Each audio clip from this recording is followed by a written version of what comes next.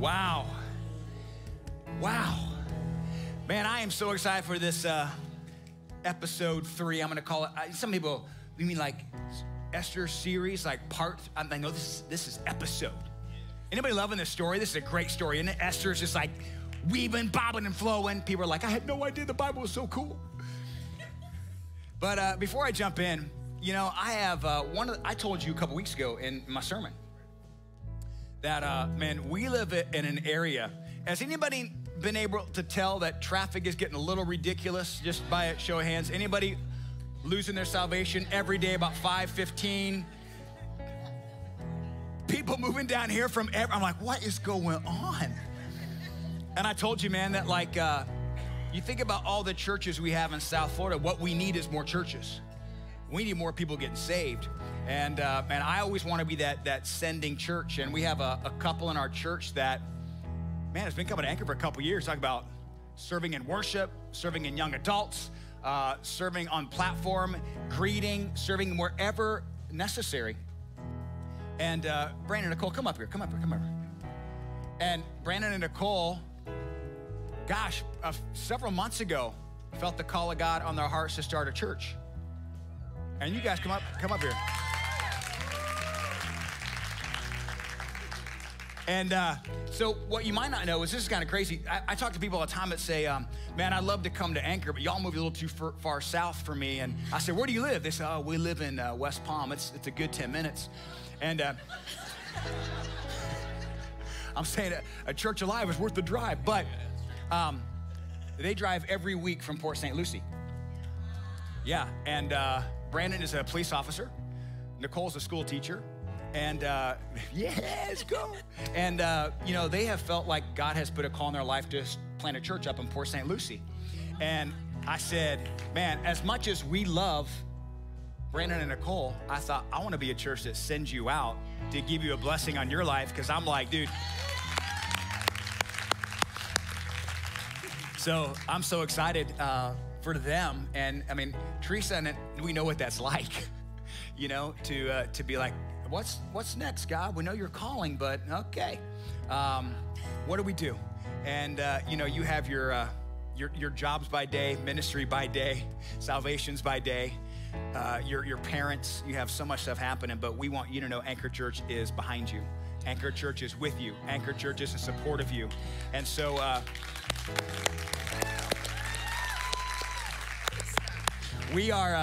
we're not going to see them every single weekend. They'll be here as much as they can. I was asking Nicole, even when you and Brandon start the church, can you still come and sing on Sundays?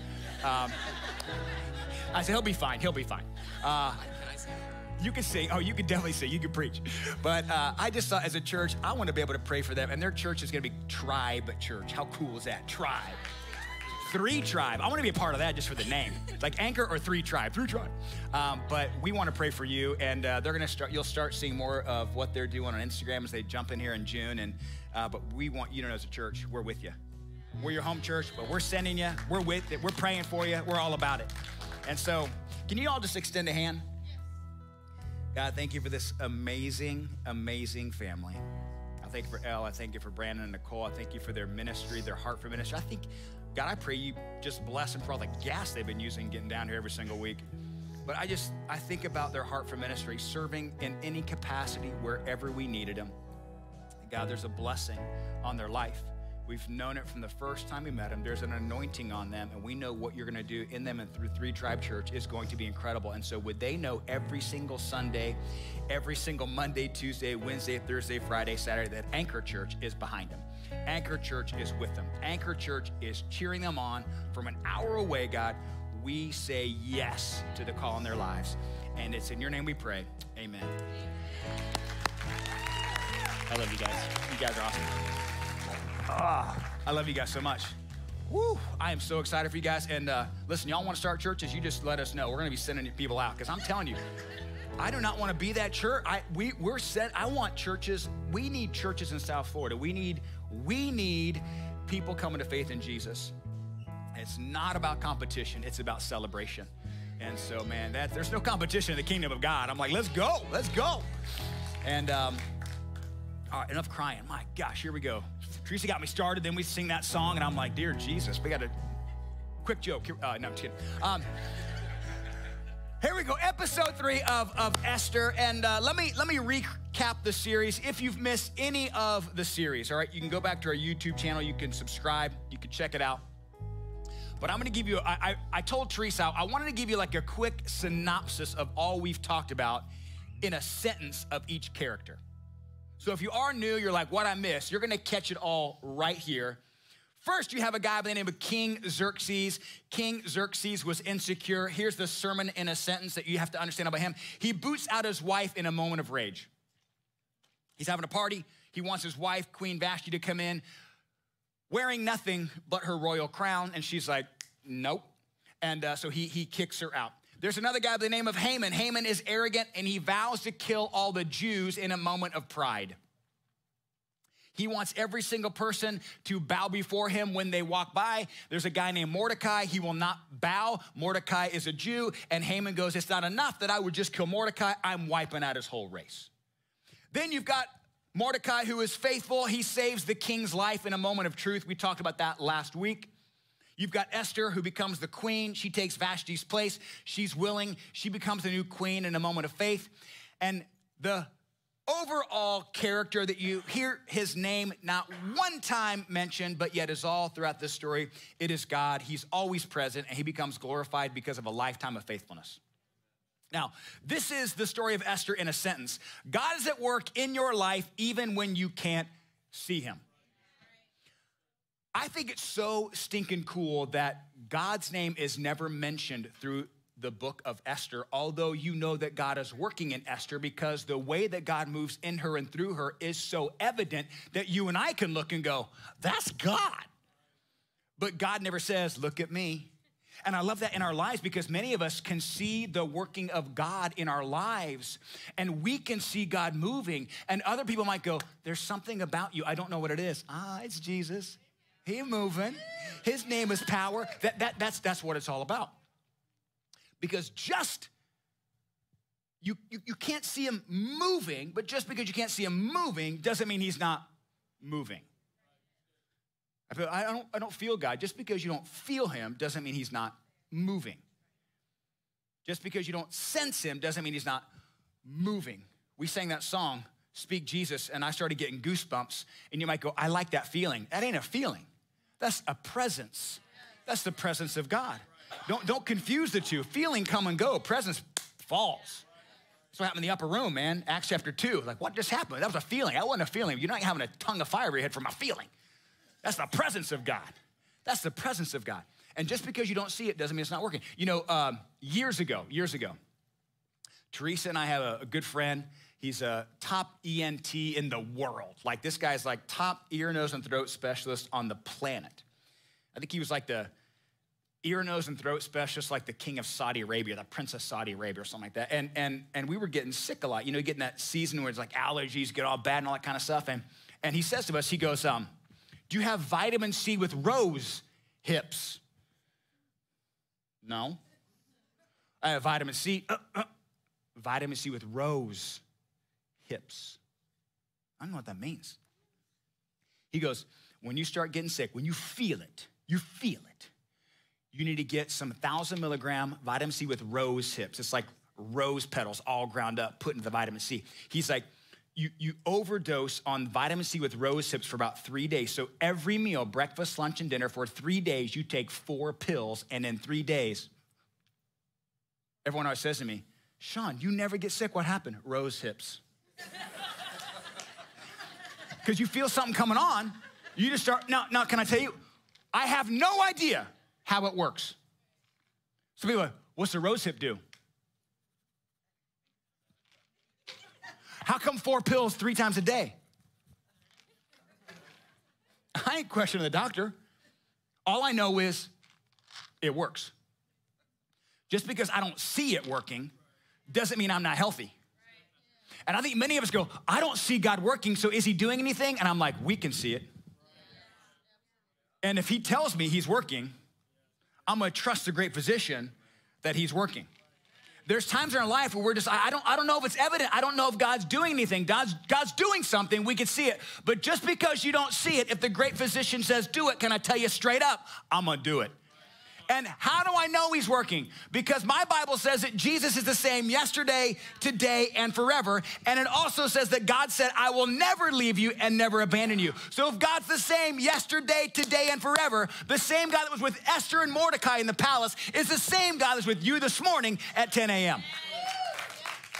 So I know he's working. He's working in you and he's working in Esther. And I know beyond a shadow of doubt, because my Bible says in Romans chapter 8 that God works all things together for the good. You mean, Shaun, it's all good? I didn't say it's all good. I said he's working all things together for the good. And notice not one place in Romans chapter 8 does it say immediately. Anybody ever get frustrated? God, I've been going through this. Just spank me and get it over with. Stop grounding me. God's like, but I'm teaching you.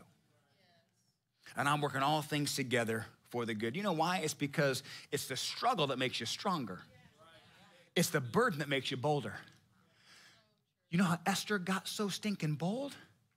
God going, I'm in the scenes here, but behind the scenes, let's see what happens when you get to work.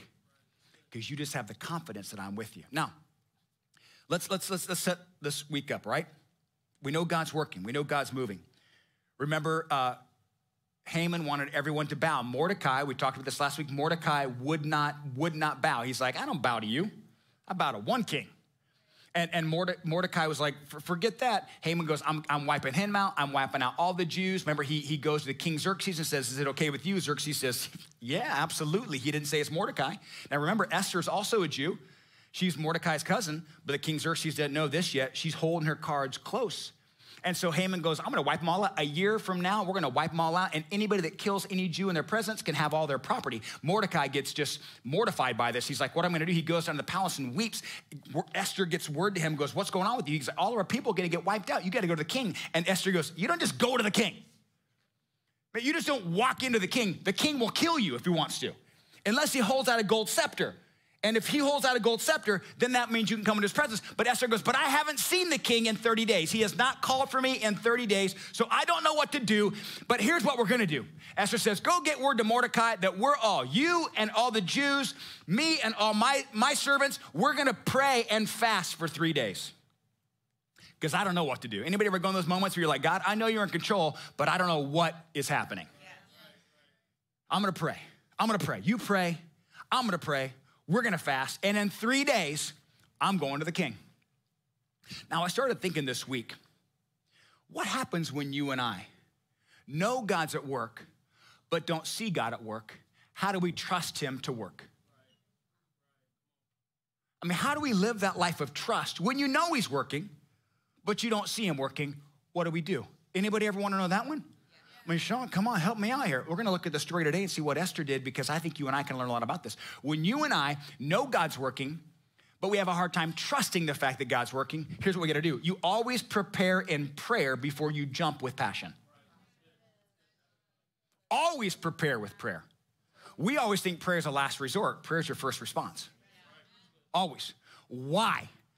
Because prayer gets you aligned with what the Holy Spirit wants, not with what you want.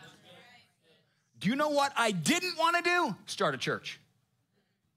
I start praying, God goes, you're going to start a church. No, I'm not. I keep praying, God goes, yes, you are. What happened was my humanity was here, the Holy Spirit was there, and the prayer aligned my heart with what God wanted in my path. And Esther goes, I don't know what I'm going to do, but I'll tell you what we're going to do. We're going to pray. Look what happens here, Esther chapter 4. If you keep quiet at a time like this, deliverance and relief for the Jews will arise from some other place. Mordecai is talking here. But you and your relatives will die. Who knows if perhaps you were made queen for such a time as this? Then Esther sent a reply back to Mordecai, go and gather together all the Jews of Susa and fast. Now notice, fast, I don't see prayer. Prayer is always implied with fasting. You wouldn't just fast and be like, why am I doing this? You're fasting and praying. That's already implied. You're fasting and praying for me. Do not eat or drink for 3 days, or well, don't cheat. She's like, you fast and pray for 3 days, day and night. Notice how she has to say day and night. Don't cheat, don't you cheat. I know that Snickers looks good, don't you cheat. I know that steak looks good. Don't you cheat. You pray for me for 3 days. My maids and I will do the same. And then, though it's against the law, I will go in to see the king. I must die if I must die. Why fast? Anybody ever heard, like, you need to pray and fast? Like, why fast? So, Pastor, fasting is hard. It's not called slowing. Fasting is tough, man. Can I imagine? I hate fasting physically. Spiritually, love it. I've had the best times of worship, sermon writing, book writing, devotionals, spiritual time with my wife when I'm fasting. Because fasting says I do without the world to starve myself for more of God. As a matter of fact, Jesus said in the New Testament, the disciples couldn't do some healing. He goes, because that's the kind of healing that only comes with prayer and fasting. Some of us want some stuff done in our lives, but God, I'm praying. God goes, I need you to do a little bit more. This should be the hashtag with fasting. How bad do you want it? How bad do you really want it? Esther says, pray and fast. We're just not gonna pray and indulge ourselves. We're gonna pray and fast and delight ourselves in the kingdom of God. Because I don't know what's next, but I guarantee you, if we pray about this, then God's gonna do something about it. You have to sacrifice some stuff to have those prayers met. You know, Teresa and I, this year, August, will be our 26th wedding anniversary. And last year was 25, but because of COVID, so we've been saving all this money because we wanted to do like a big trip. Like, let's do Italy, girl. Let's go to Greece. Like, we're looking at all these places. Then COVID hits, everything's shut down. You're like, man, I'm not gonna go to Greece and like hang out in the airport. Like, we're gonna do something that like we can go somewhere. So we said maybe 26, maybe this will be the year we do something. But we sacrificed and saved to experience a great trip. Many of us want to experience a great trip with the Lord, but not willing to sacrifice and be obedient on the back end. You can't just have this. Esther goes, I'm gonna go meet with the king, but you and I need to do some stuff on the back end and sacrifice a little bit to see what's gonna happen.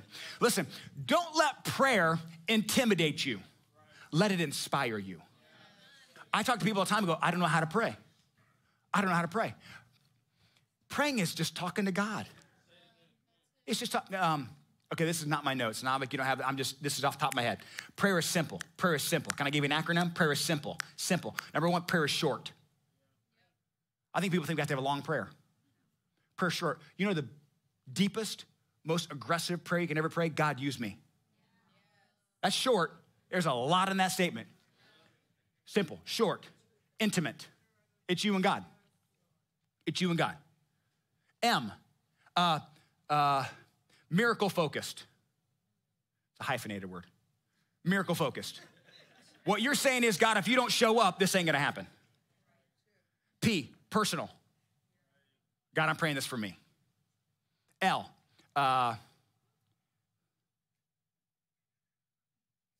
loving. Loving. God, I love you. God, I love you more than anything. And E is expectant. Simple, short.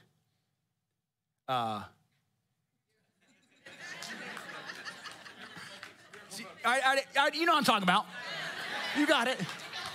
Simple.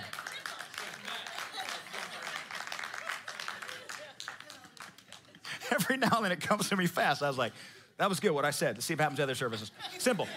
The I will be something different next service. Simple, individual. What? Anyway, prayer. You know why? Because prayer, think about it like this. If I'm going into battle with the devil, the greatest passionate protection I can have is prayer on the front end. I'm gonna be prayed up before I jump into a fight with the devil. Many of us go into a fight with the devil, we're like, I was not prepared. You know what I'm talking about? Like, I'm going into this, and you're like, did you ever talk to him about it first? You know, when I was a kid growing up, I loved sports. The only sport I could never play was hockey. I mean, growing up, we didn't have a lot of money, and I couldn't play hockey because the equipment was so expensive. It wasn't because I couldn't skate. I can't skate to save my life now. But I couldn't play hockey because we didn't have a lot of money, and you had to have the right equipment. Do you know why you have to have the right equipment? Have you seen hockey players? Homeboys have 3 teeth. You know, like, you gotta have gloves that are padded. Why? Because you got ice skates going over her hands. You gotta have, Helmets, the equipment is so expensive. Why in the world would quit equipment? Because you're going into one of the most dangerous sports on the planet. Have the right equipment for the right battle. Many of you are going into a battle with the devil and you don't have the right equipment. You gotta be prayed up, and Esther says we are going to be prayed up. So what do you and I do when I have a hard time trusting the Lord? I'm Tebowing it. I'm going back to what I know, because going back to what I know shows I depend on who I know. So Esther says, let's go to prayer. Let's go to prayer. So when you have a hard time trusting, I'm gonna pray. Here's the second thing. And then I'm gonna pray, and then I'm gonna jump through the God-anointed opportunity when it arises. If you're praying for an opportunity, can I tell you something? God will give you the opportunity. The opportunity is not the issue. The issue is, are you jumping through it when it comes? You know why you and I don't jump through it when it comes? Because it's not the opportunity you thought would be coming. Oh no, God, not that one. You said you'd serve anywhere, but I meant on platform, not in kids.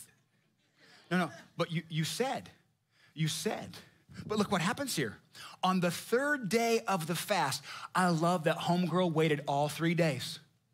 Day 2, she didn't go, I'm going, I'm hungry. She waited all 3 days. Esther put on her royal robes, entered the inner court of the palace just across from the king's hall. The king was sitting on his royal throne, facing the entrance, and when he saw Queen Esther standing there in the inner court, he welcomed her and held out his, what you're praying for. And the Bible says Esther approached and touched the end of the scepter.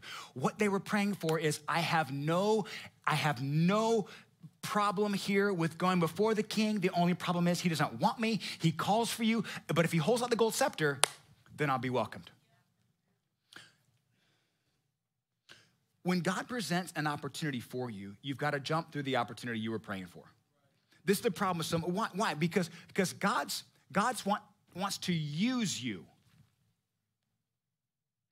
Let me say it like this. I've heard it said, I think it was St. Augustine that said, you got to pray like it all depends on God, work like it all depends on you. Do you know why? Because the Bible says faith without works is, and what you and I do is we pray for a God-ordained opportunity, but you never have the gumption to jump through it when it arises. Can I say it like I want to say it? Are we okay here? God, bless me financially. I'd love to, but you never tithe. God, bless me with a Christian man. I love to, but all you date is non-Christian men.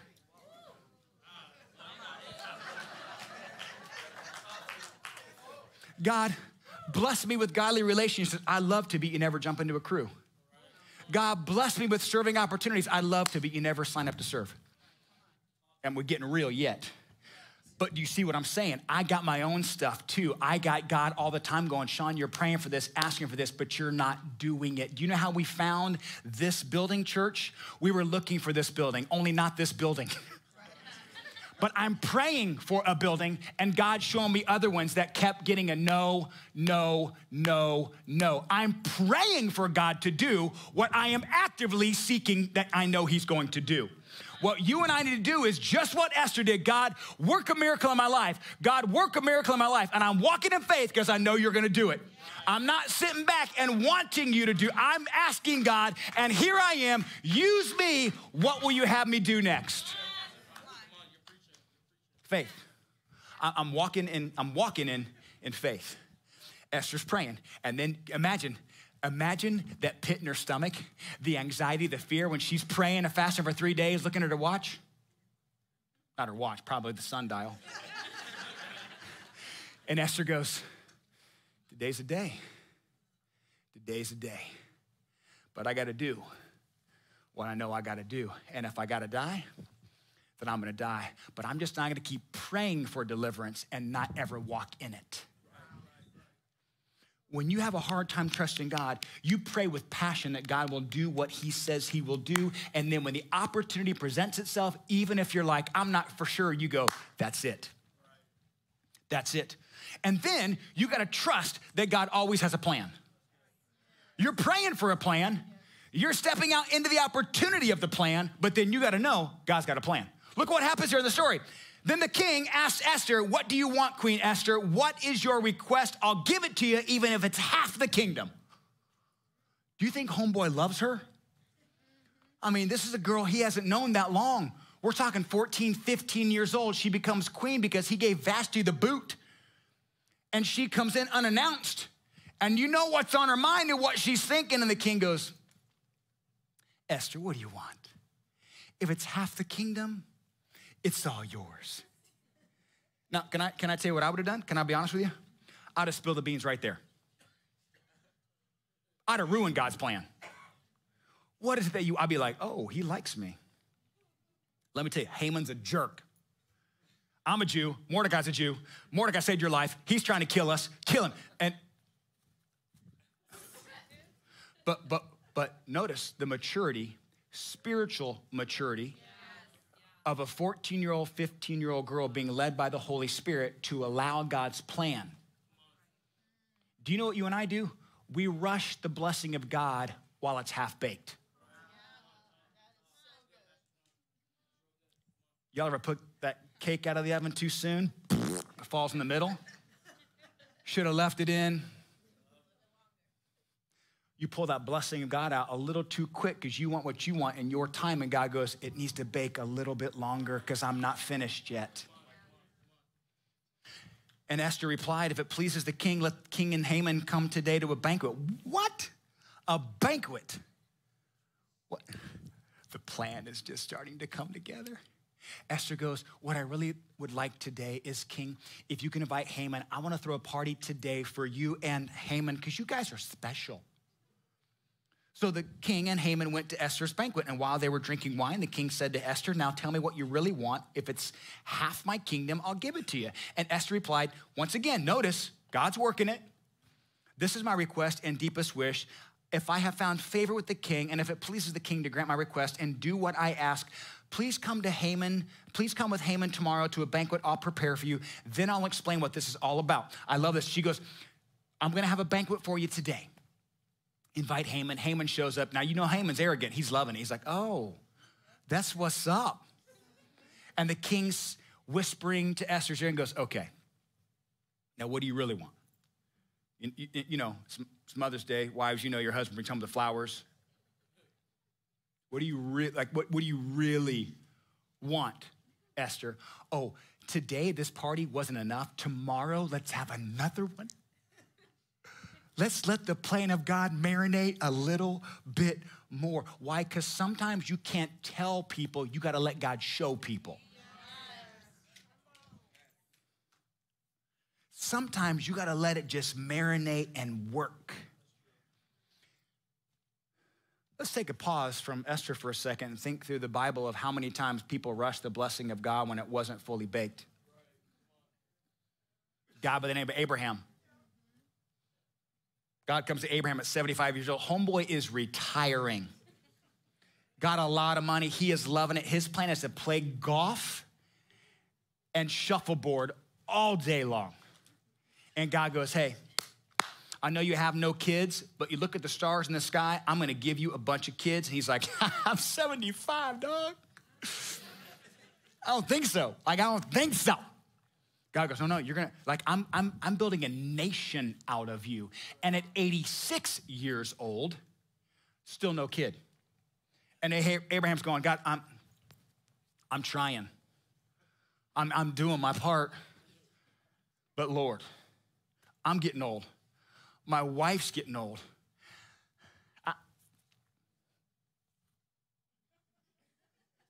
And Sarah, his wife, goes, maybe we need to take it in our own hands. Here's my servant, sleep with her. Oh, whoa. Abraham that should have been a test. Abraham should have been like, no. Abraham's like, okay. 86 years old, has a son named Ishmael. You talk about hatred between the Muslims and the Jews. Like you see what's happening here because he took it in his own hands. And God goes, You did that yourself. I've been letting the plan bake so you'd have a kid at 100 years old, 25 years after I told you you'd have it, so that no one could think it was actually you in some suspicious way. I want everyone to know it was a miraculous way, and you tried to force it when it wasn't ready.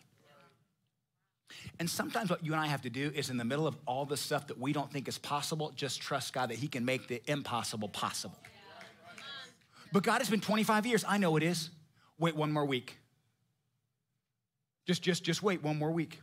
When the facts are against you, the feelings are against you, when the failures are against you, when everything's against you, what do? You trust in what God said more than in what you see. Because you and I trust what we see, and it fails you every time. And Esther goes, God's got a plan. I'm trusting the plan. Now, check this out. Let's go back to the story. Remember, you and I, we're prayed up. We're looking for the opportunity. The opportunity's coming. We're gonna trust that God has a plan in the middle of all this, and check out the story. So Haman leaves the first banquet and goes home to his wife and tells his wife, you're not gonna believe this, baby. Esther had a banquet for me today and another banquet tomorrow. Am I well liked or what? And as he's walking home to his wife to tell his wife how great he is, he sees Mordecai, and it makes him so mad because Mordecai's the guy that doesn't bow. And so he goes home to his wife, and he's having the best day of his life, but he gets mad. You know how you are sometimes on Instagram when you're scrolling through pictures and see an ex-girlfriend, you're like, oh. So he's mad because he's all on cloud 9 and sees Mordecai and tells his wife, the king loves me so much, Esther loves me so much, but I'm so mad because I saw Mordecai and I want to kill him. Now, let's talk about this wife. The wife says, well, you know what you should do? Kill him. Thank you. God bless you. The kids jump in. Haman's kids jump in. How are those kids? Kill him, Daddy. The Bible says his whole family jumps in. His friends jump in. Kill him. Kill him, Dad. The Bible says that the wife says, hey, before you go to the party tomorrow, you want to enjoy the party. So tonight, build a 75-foot-high sharpened pole. In the morning, hang Mordecai on it, kill that joker, and enjoy the party because Mordecai's dead. And the kids are like, do it, Dad. Now listen, what do you do? What do you do? What do you do? What do you do when you trust God and God's got a plan and the plan's working, and then all of a sudden the plan that you thought God was working looks like death? You still trust the deliverance. Because you know the devil will make God's plan of deliverance look like death before you get it. Jesus died. 3 days later, you trust the plan. The Bible says Haman's wife and all his friends suggested set up a sharpened pole 75 feet high, hang Mordecai on it. So check this out. Check this out. Haman goes to the king that night. Now, remember, this is all a story unfolding. Haman goes to the king that night because he's already setting up the sharpened pole, and he's going to ask the king to kill Mordecai in the morning. And at the same time, Haman's walking to the palace, the king is having a hard time sleeping. How does God work? I wonder why. Now, remember, when Mordecai saved his life, we talked about this a couple weeks ago. Remember when Mordecai saved his life? It was written in the king's book.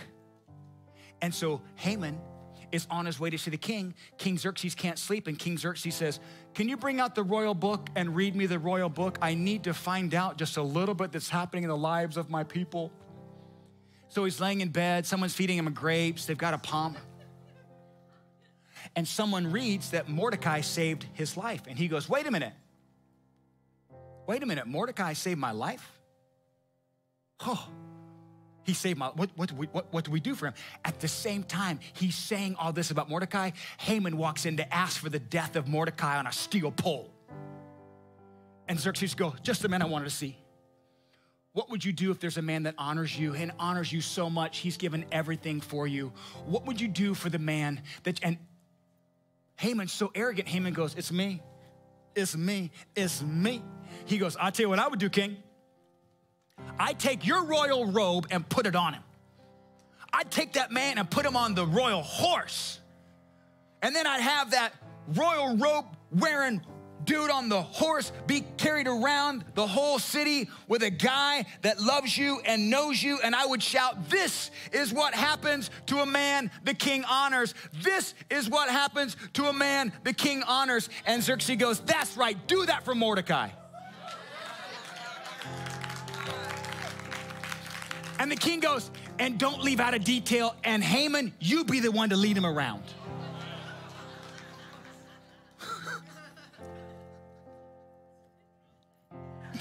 When it looks like death, you gotta trust deliverance. I know what the doctor's report says, but I know my God. I know you just got divorced, but I know my God. I know you just declared bankruptcy, but I know my God. I know it looks bleak, but I know my God. I don't know what tomorrow holds. I don't either, but I know who holds tomorrow.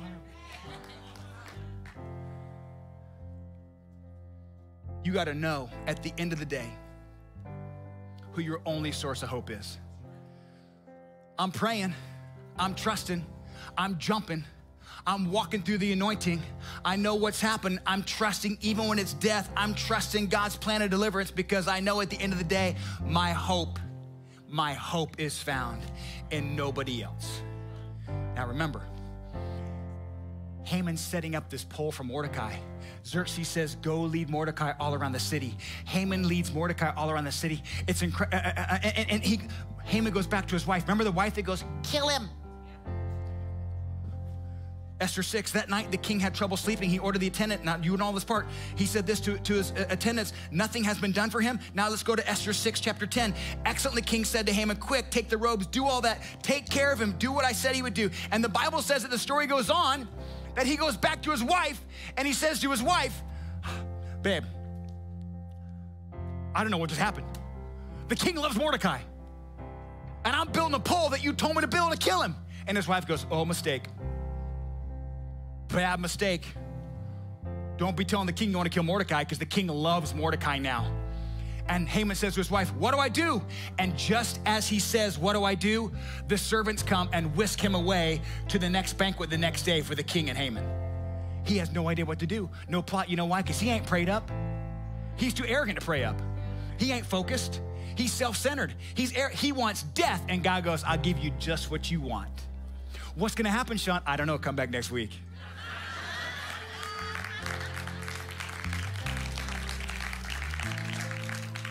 I don't know,